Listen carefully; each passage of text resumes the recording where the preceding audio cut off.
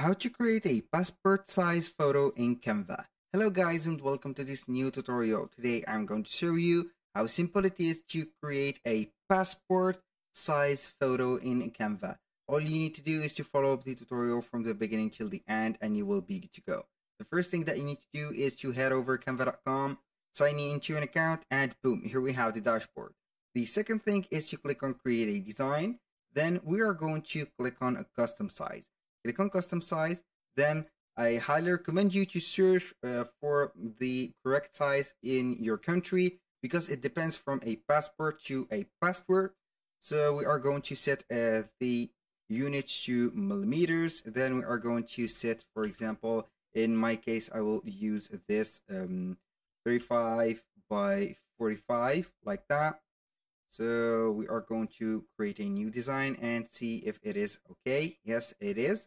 So now we are going to set up some something to it. I'm going to click on the resize and magic right there, or the file.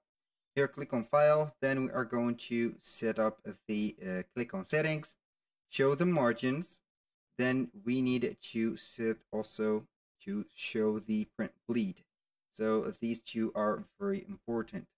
Now, all we need to do is to set up the image that we need. For example, we are going to the uploads, see if we have some images.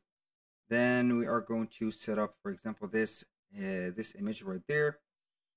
You need a removed background photo. So this is just an example. You need a removed background photo. So I'm going to use maybe this one. Here we have it. This is a background like that, maybe white, maybe transparent, I don't know. So you need to set up only the transparent. Now let's go to the elements and use a frame like that. This frame, we are going to make the color of it transparent like this. Then we are going to position it to the backward of the photo. So we are going to put it like that, between the margin, also the outline like this. So we are going to set it like that. Put it like this, make it even for both sides, maybe like that. So here we have it, I think this is perfect. So all we need to do here is to make it to the middle, align it to the middle like that, and boom.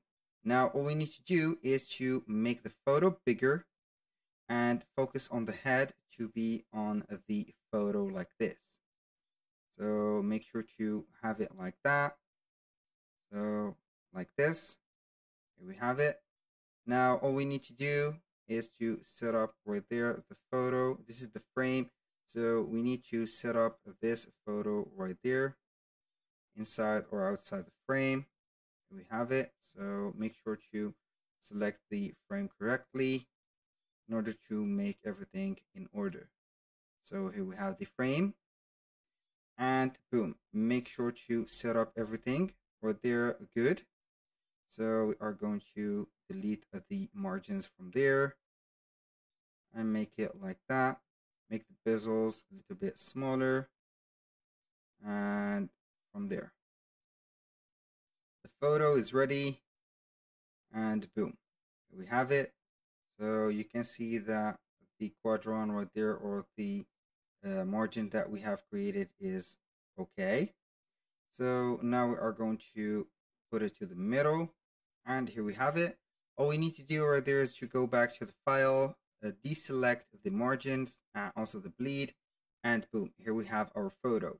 All we need to do is to click on share, download it as a PNG, and boom. That was all for today's video. Thank you guys for watching. I hope that you have enjoyed the content. Hope to see you soon on the next one.